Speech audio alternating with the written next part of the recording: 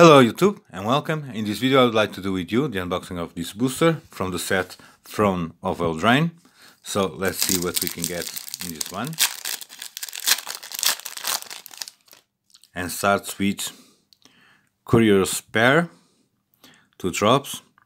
He has a treat to share 1 drop, create a food token, and it is a 1/3.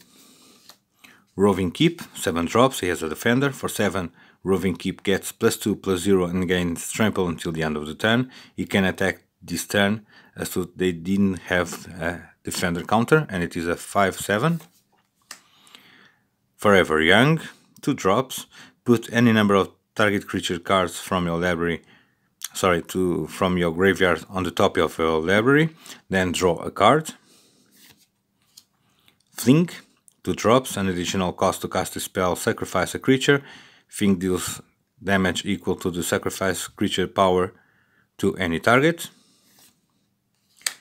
Wolf's Quarry, 5 drops, create 3 1/1 green boar creature tokens with, when this creature dies, create a food token.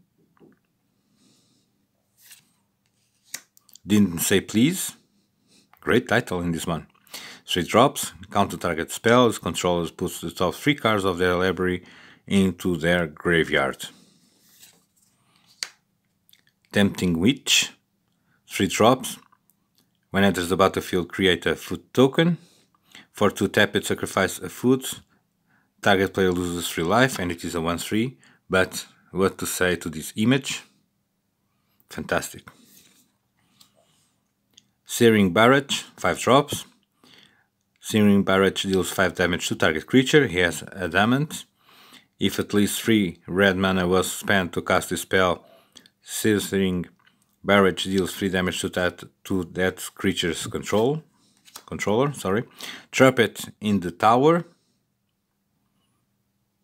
2 drops, enchant creature without flying. Enchanted creature can't attack or block, and his activated abilities can be activated. Gearbring Paladin, 5 drops, he has Adamant. Gearbringer Paladin can be blocked by creatures with power 2 or less, and it is a 4/4. Our first uncommon, Steelclaw Lance, 2 drops, keep creature gets +2/+2. If we keep a knight, it costs a 1. For another type of creature, it is a 3 the cost. Spect Shield, 1 drop, target player reveals their hand. You may choose a non-net card from it. If you do, the player exiles that card. If a non-black card is decided this way, exile a card from your hand.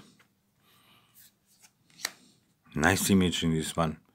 Animating Fairy, 3 drops, bring to life for 3.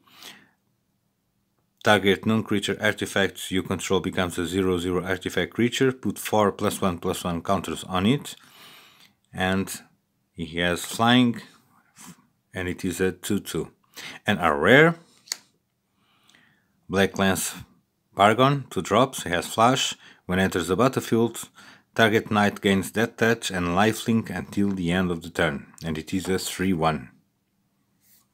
And we have an island. And finally we have a red token creature, a 1/1. So this is what I have to share with you. I hope you like it, you enjoy it. Until the next time, see you.